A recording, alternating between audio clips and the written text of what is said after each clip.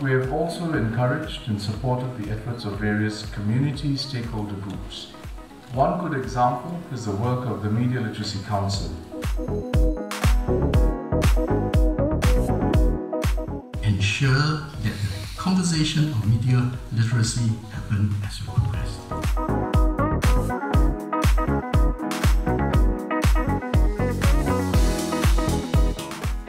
It really changed the world because then young people had the internet in their pockets.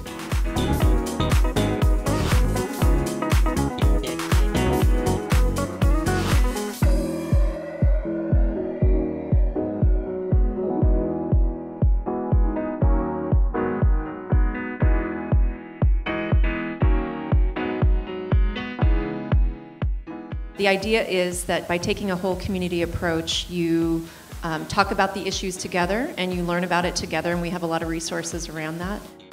And it's not just about being able to create cool games or new programs, as you see in the video later. It's also about teaching people life skills and how to be better people, and that's essentially what we think technology should be about.